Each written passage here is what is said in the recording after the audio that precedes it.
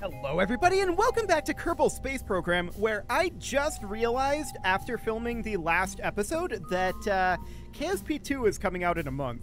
So we got to get a move on here. No doubt about that. So I want to land on Moho. We're going to get started on that this episode, guaranteed. This outpost is basically done, and I'm a little bit concerned right now about our amount of fuel. I think we probably have enough, but I'm slightly concerned about it nevertheless. So what I'd like to experiment with real quick here is adding a little bit of extra fuel onto each of these side boosters here.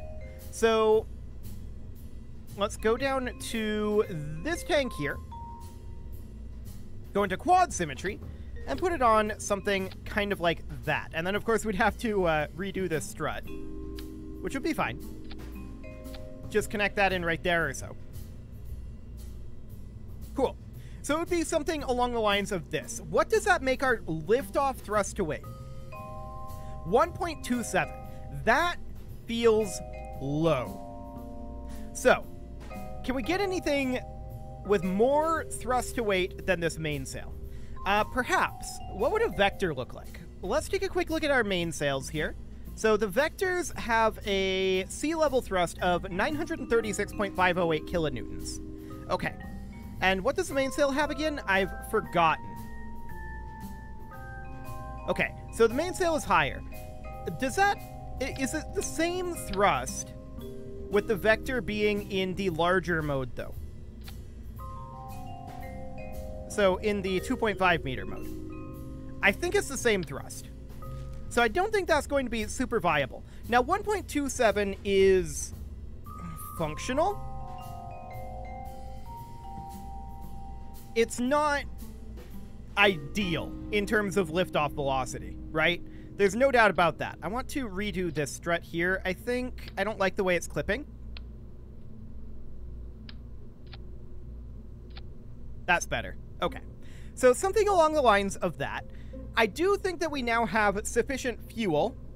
We probably did before, to be honest. But we could strap on some SRBs on the outside here that are intended to assist liftoff. Or we could try it as is. Now, we do need some Kerbals in here.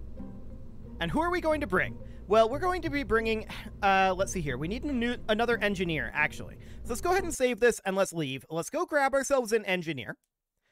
I do think 1.27 is pretty low thrust to weight ratio. We're going to be expending a lot of fuel combating gravity at that point. So that is a concern for sure. Let's hire in an engineer here. How about Tan Fraud? Cool. There we go. And we'll hop into the VAB. We've got a pilot, we've got Tan Fraud, that'll be fine. Like I said though, we need to get a move on here if we're going to land on all of the bodies, except Jewel. That said, a lot of them will be very samey, right? Like the Moons of Jewel, they're going to be very similar sort of landing craft. And this one's based on the Eve one, and future ones will be as well. So that'll be fine. I do think that we should experiment, at the very least, with putting on SRBs out here. This is getting very oniony in the way that it's staged, but that's fine. We could toss in, like, Parallaxes. So quad Parallaxes that we would want to move down like this for decoupling purposes.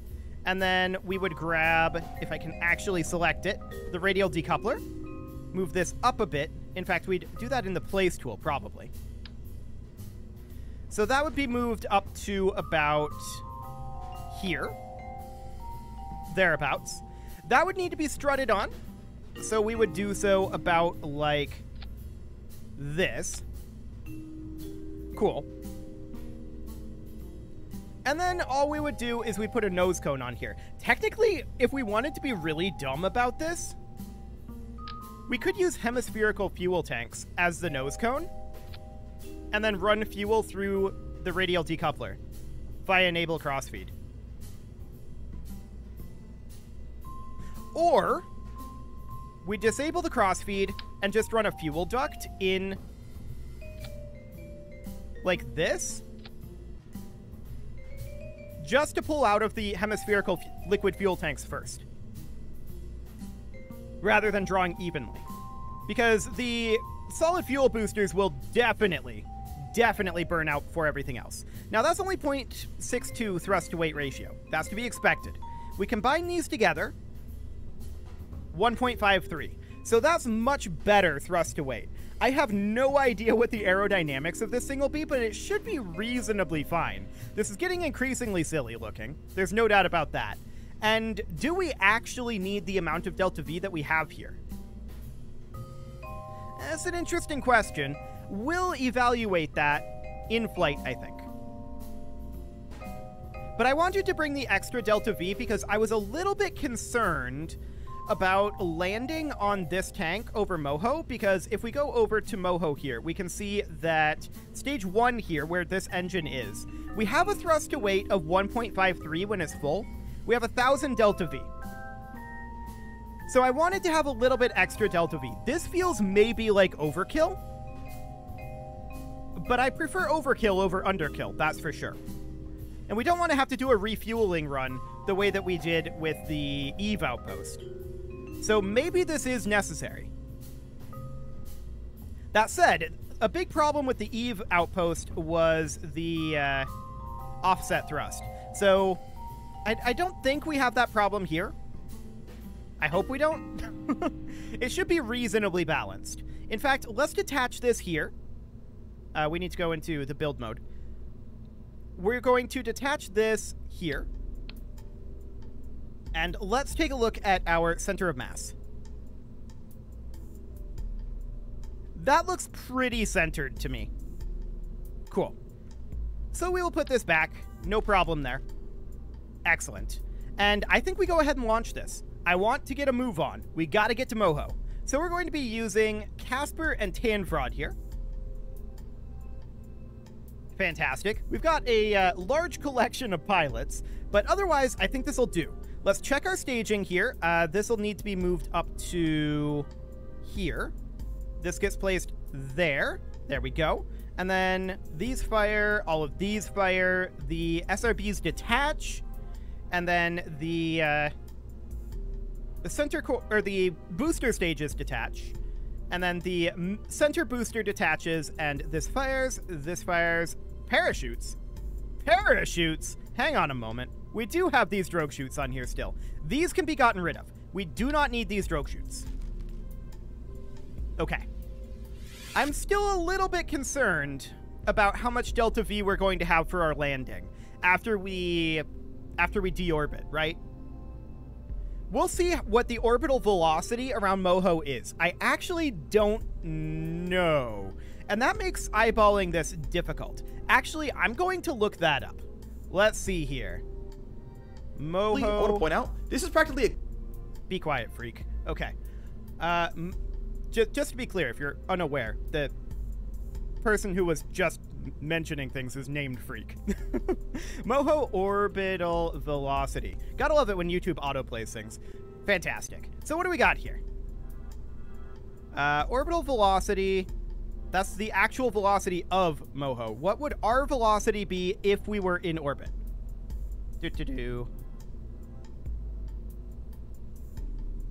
Helpfully, the wiki does not say.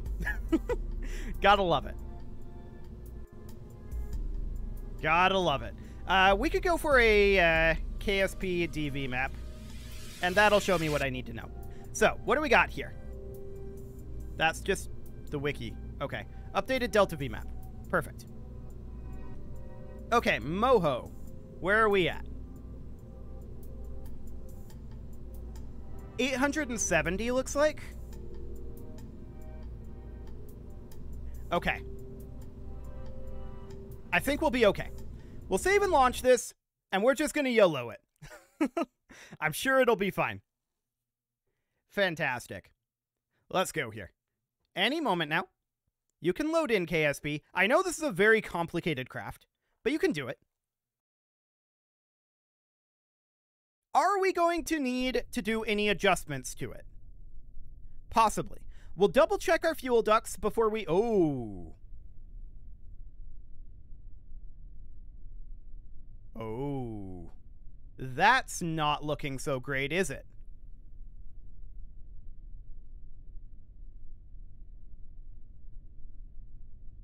Okay. Well, we definitely need to revert that back. Some of our struts appear to be partially broken. So, this strut here needs to be moved up to over here now, because we changed the altitude of this. Got it. And this strut here should probably be up here now. Otherwise, that looks decent. Now, I did not like the amount of bend that we picked up here. So I'm going to put in a set of struts in quad symmetry. About like that. Just to shore up that joint a little bit. Okay. Let's put that out on the pad and see how that looks. We should also double check our fuel flow again. But that strutting was exciting. Big issues there. Cool. So we're loading back in. It'll load up eventually. Any moment now. Do we have... Oh. It's still doing this, huh? Current angle of 98.1 with a target angle of 180 degrees. It's better. No doubt about that. I'm just checking our fuel flow. Our fuel flow looks good. This does not look good, right? In fact, this looks quite bad.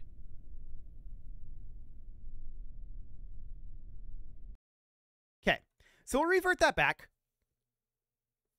Perhaps we need a second strut on there just to hold that. So that would end up being like a strut, say, here. And then another strut over here. Something about like that. Maybe that'll hold it together. Also, this strut here looks a little bit broken. That could be part of the problem. So we'll connect that strut in like so. I'm going to redo these as well, just to make sure they're not actually connected to the hinge. To be something a little bit more like that. Okay, let's put that out on the pad and see if that's good. Assuming that we're strutted together appropriately, this should be ready to lift off. Hopefully. It's interesting that we were only having the issue on the one side. So it was, I guess, overwhelming the strut. That looks much better. I think it was this strut, actually, that was breaking it. But it's fine. We can have two here just to help hold that. Checking in on the hinge here. Perfect. That's exactly where we wanted it to be. We're not, like, slowly rotating sideways. That's a good sign as well. Okay, throttle up, SAS on, and we're heading off to Moho. Now, it's a little bit awkward here. Yeah, it's a little confused in the Delta V. Okay, that's fine. So, I think we're ready to go. We're only going to have 36 seconds of burn here. I'm going to pin this open just to make sure that these tanks drain before the SRBs do. They should. I believe that they will. But let's double check that. And off we go. Oh yeah, they're already drained. Look at that. Fantastic. Cool. So we're just going straight up for right now. And that's absolutely what we want here. Okay, now I'm going to start a small gravity turn. Very small. We're just going to park here. and head to prograde. Okay. This burn time is not going down as rapidly as I expected. That's intriguing. That's very intriguing, actually. And we're a little bit off on our trajectory here, so I'm pulling us down slightly. SRBs are still a-going. And we're mostly trying to go up here. But we're going to need to park on prograde pretty soon here.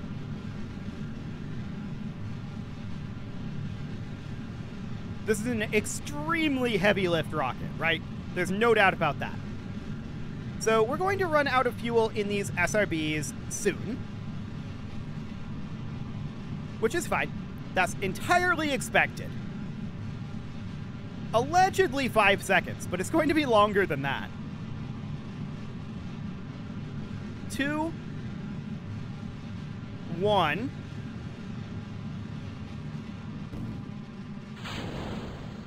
Okay.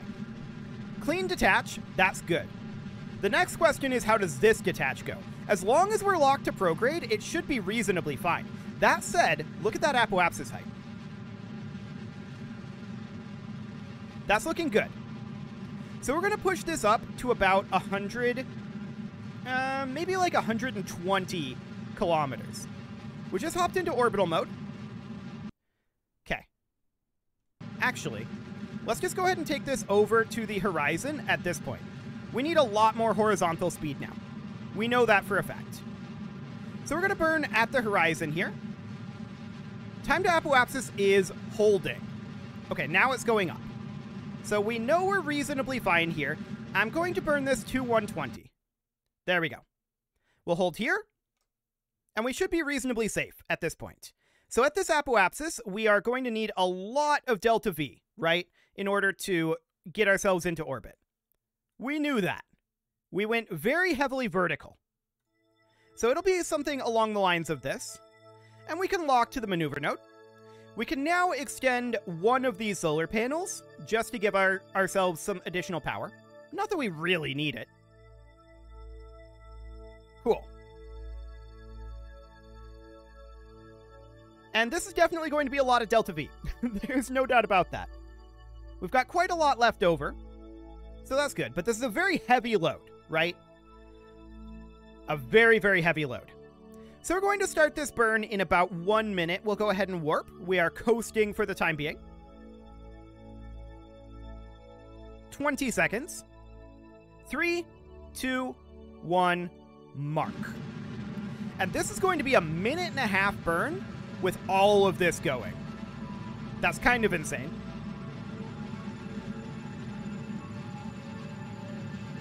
Cool.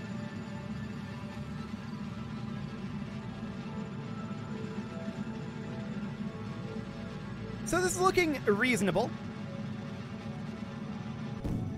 What's a little less reasonable, though, is... Okay. The amount of shake that we had building up there. I was concerned about that detachment. I was very concerned about it. But it went clean, so that's fine. We carried a little extra weight because I was concerned and let the oscillation die down a bit there, but I think that's worthwhile. Better to lose a little bit of delta V to that than to lose this engine, right?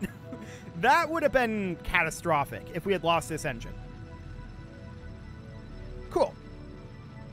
So we're entering orbit here. The question is, just how much do we actually need to get to Moho? Are we going to need a refueling run? Maybe. If we do, that's fine. We can get fuel there, but the question is when. We've got around 3,000 delta V left. I think that'll be enough.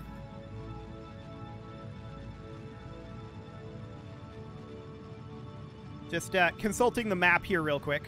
1540, 350. Okay. This is good enough. This orbit's fine.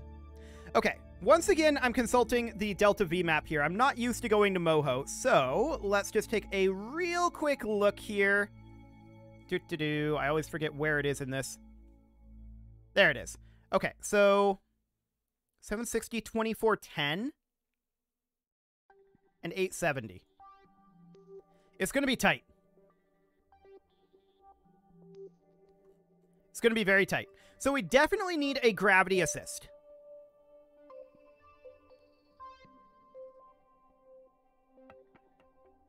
Should we bring up more fuel right now before we leave low orbit? Probably is the answer. So, realistically, we could refuel this guy. Yeah, I think that's going to be... I'm not going to revert this. What am I doing? Space Center. Okay. I think that's going to be a reasonably good call to refuel now. It's going to be easier to do it now than it is later. And we know it's going to be tight to get there. If we refuel now, it should be fine. So all we need to do is send up our refueling probe, right? That'll attach on, and we'll transfer over as much fuel as we can. We're not trying to make it symmetrical this time. So we just grab on. Let's go ahead and open up our refueling machine, which is in here somewhere. Yeah, the fuel delivery machine. There it is. Now, one thing that we know that we need. A, we do not need this advanced grabbing unit. B, we do not need this decoupler. We can get rid of that and save some weight and some money. C, I believe we don't need this decoupler either. So we just deliver it like this. We probably don't need this fuel tank. Realistically. So we deliver it along the lines of this. Now, I do want to toss in some RCS on here to make linking up a little bit easier. So we'll toss in something like... Didn't grab this. Okay. We'll toss in something like this. There we go. So this is going to be much lighter. We're going to deliver a lot more fuel, in theory. Well, not as much fuel, actually. We know that we need roughly this tank plus some of this, right? But that should be fine. We'll have, I think, more than that when we get there. So let's go ahead and save this and launch this. This is a scaled back version of our fuel delivery machine. We still have the quad boosters, so we're going to have a lot of fuel when we get there. Like, a whole lot of fuel. This is so much lighter than our previous lift. Do we even need the quad boosters? Probably not, is the answer. But let's get this thing docked up. Any moment now. Okay. What is our thrust to weight? 1.53. Okay, that's not too bad. That's not too bad at all. So we'll throttle up, SAS on, and off we go for the second time. Beautiful. And the entire point of this is just to deliver fuel. Now, having it attached will cause some offset thrust, right? That's definitely going to be a thing. So we're a little bit concerned about that. We don't... And that's the reason why I didn't want to bring too much fuel. Okay, let's go ahead and lock that to prograde. Cool. And up we go. We've got quite a lot of burn left here, and we'll punch through this atmosphere pretty quickly. Pretty quickly indeed. But we just want to transfer fuel in and then detach. We don't want this to remain attached, necessarily. You know, if I had realized that we would be doing this, I probably would have had the top tank be empty when we lifted it off, and that would have saved us a lot of weight. But for the time being, this is fine.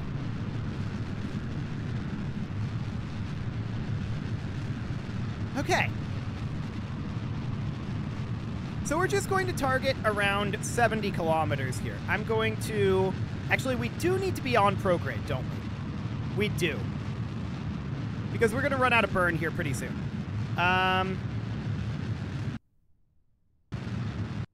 We'll target something like that. Okay. So we're going to need a lot of horizontal speed, right? That's definitely a thing that we're going to need, but that's fine. This will happen once we are in space, in theory. And we can push it out to be something kind of like this, although that is timed poorly. There we go. That's timed a little bit better. A little bit. Emphasis on the little.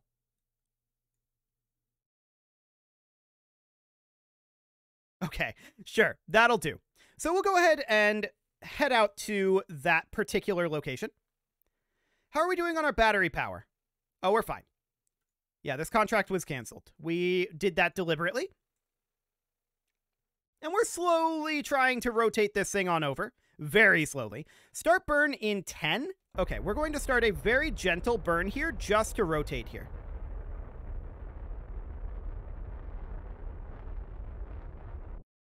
Okay.